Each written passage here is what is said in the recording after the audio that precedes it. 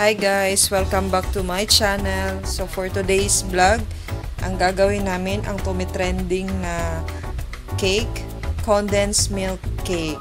So these are the ingredients. 1 cup all-purpose flour, 3 eggs, 1 big can condensed milk, 1 teaspoon baking powder, and 1 teaspoon salt. First, beat the 3 eggs. So si Adrian ang magbibit. Kasi si Adrian ang gagawa.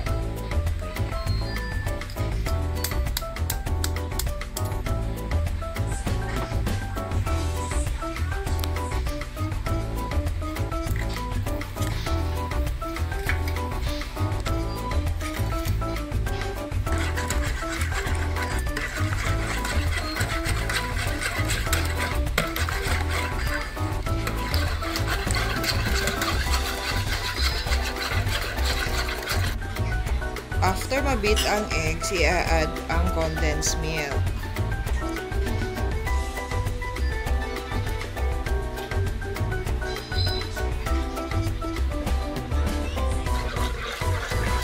Haluin ang condensed milk at ang egg.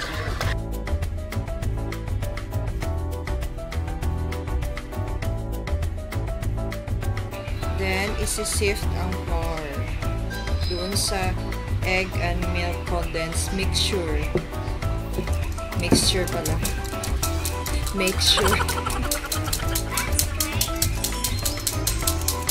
Then, follow ang baking powder at saka salt.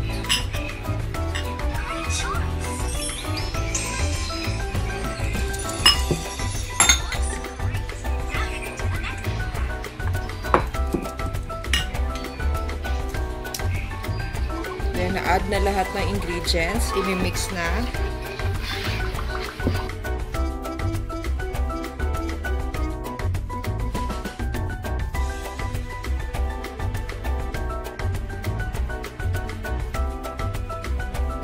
So, ayan. Nilagyan na natin ng butter ang ating pan. Ilalagay na natin sa ating baking pan.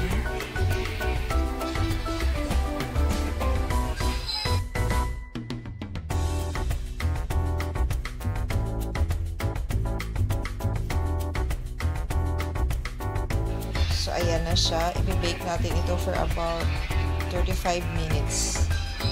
So, ayan. Magtututpick test tayo. Kung wala ng hindi na siya. Wala ng mixture na kumabit doon sa toothpick. So, okay na.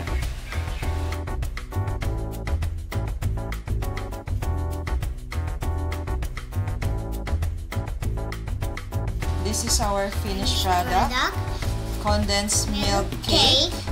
Please like and subscribe. Visit my YouTube channel, Katya's Kitchen. Please like and subscribe my YouTube channel, Katya's Kitchen.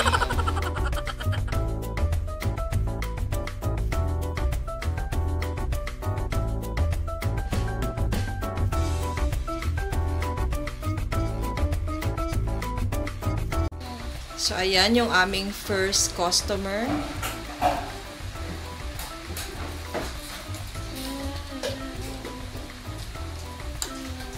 A few moments later. Anong masasabi mo, Sab?